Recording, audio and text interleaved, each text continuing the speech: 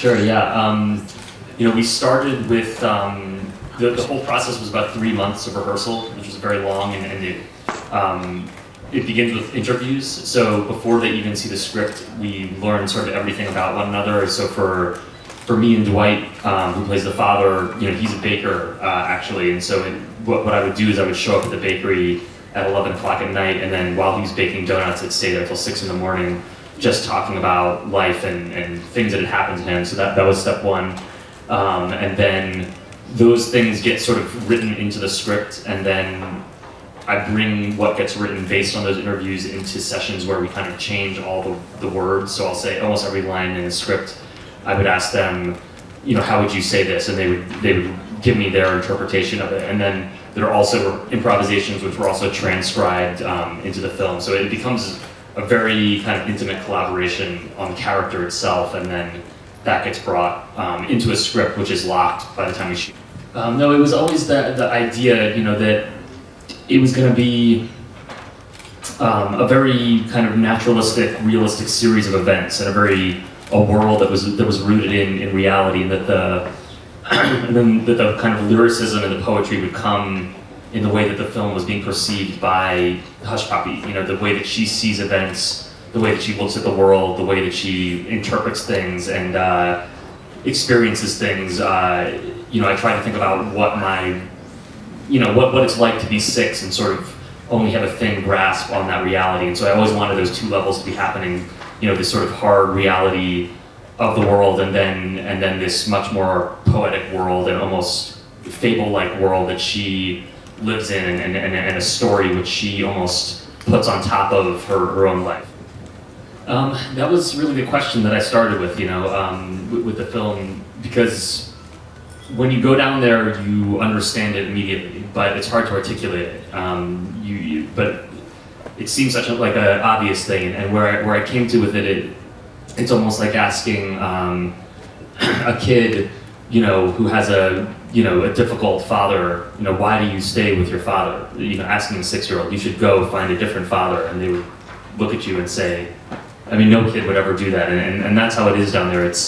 The land is so much a part of life. There's this direct attachment to nature. The cuisine that's so much part of the culture is coming directly out of the water. You stand on the dock and someone pulls up the shrimp, they dump it out, you put it right in the pot, you eat it. That's the celebration where people come together, and there's nowhere else in the world where that happens. And also, the culture is completely different from the rest of America. The language is a mixture of French and English. The traditions there are totally foreign. So you couldn't take this place and put it in St. Louis; it would die. And they talk about that. People say we're made by the marsh. We're like a marsh plant here. And if you were to, there's so many things that only grow in this region. If you were to take it and plant it somewhere else, you just watch that plant wither and die. And so, even though it's life-threatening to live there sometimes, it's just as life-threatening to go somewhere else, and that's something that we wanted to get at in the film, for sure. Yeah, I think it's both things, and the film was trying to, as far as the attitude toward nature goes, Hushpuppy goes on a journey as far as her relationship with nature goes, and she starts in the film feeling that she is a morsel of food. The teacher is talking about meat, and she's this little morsel of meat that's there to be consumed by a larger animal, and the journey of the film is really about coming to a kind of a peace with that, and becoming strong enough to kind of stand up to that, and gaining a kind of enlightenment about your place in the planet, which doesn't negate the hostility and the violence of nature, but sort of understands that it's that there's something beautiful and elegant when you step back away from the sort of violence of individual moments, and you look at the cycles of nature, and you look at the way that a body transforms into fire, transforms into smoke, becomes the air. Hushpuppy's final moment is really about understanding that this large universe that she's a piece of. That's what she's talking about. And so I think that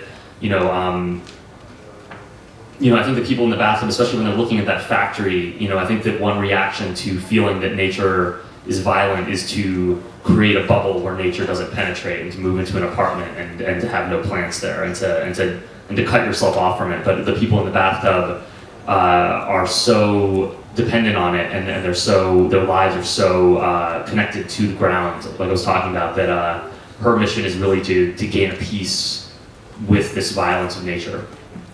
It's a battle there, it's because of what's happening with the land, there's an amazing change in the generations. The grandparents on the island where I shot speak only French. Their children speak French and English. Their children speak only English. So the grandparents and the children in some families can't speak to one another. And the place is disappearing so fast, and this is part of what the film is trying to get at. One day it will be like a story where people say, once there was this place called South Louisiana and it'll just be water, and the only place that'll exist is in stories and in the children now passing on the traditions and the culture of this place.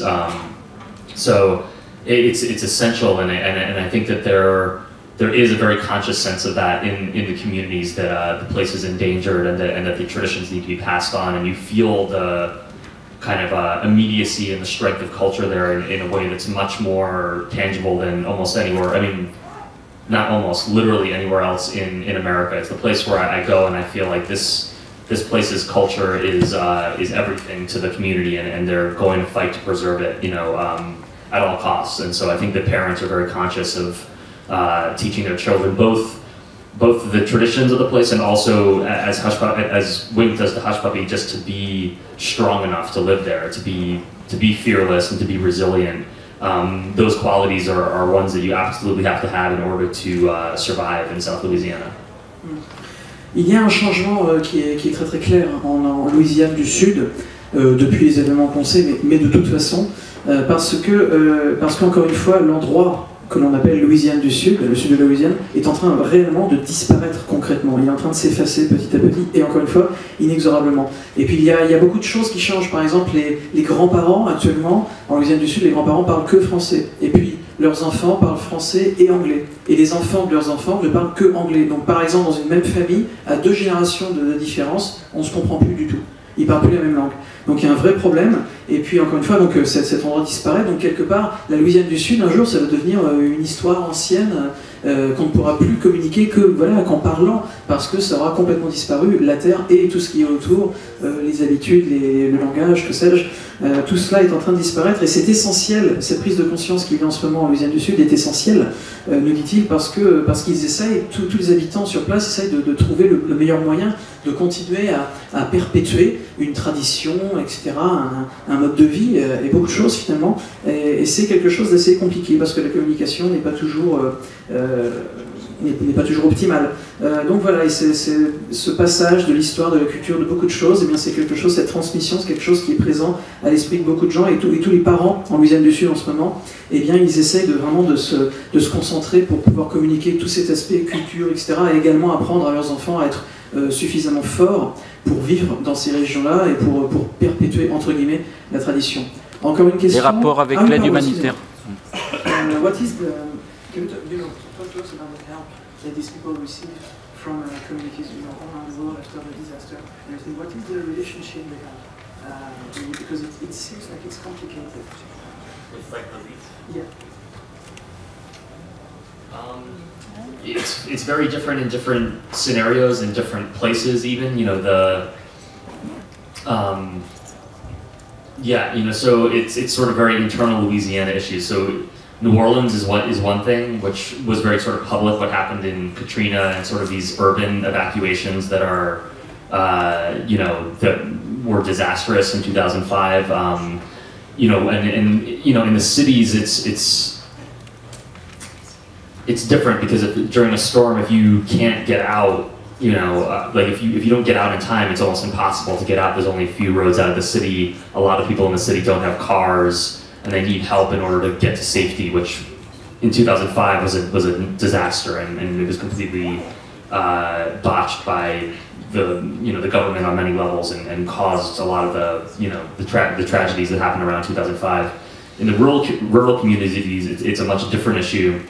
In a lot of ways, which is more depicted in the film, the most difficult thing is the aftermath, because what happens is people get out of their homes and then they can't get back home because the water comes in, and the way that the levees work down there, the water gets trapped inside of these towns, and then they get blockaded and can't get back to their homes, and things rot in the water, and things are destroyed, and it damages the land in irreparable ways. So I don't know if that's a clear answer, but there's sort of very complicated relationship, and there's a lot of mistrust of government in general, I would say, in Louisiana, because of how poorly the region has been treated by the outside world. And so people are very proud of being self-reliant and able to take care of themselves. And in these disasters in the rural areas, a lot of times you don't hear about them because no one will complain, no one will ask for help. It's all about neighbors helping each other and everybody kind of picking themselves back up.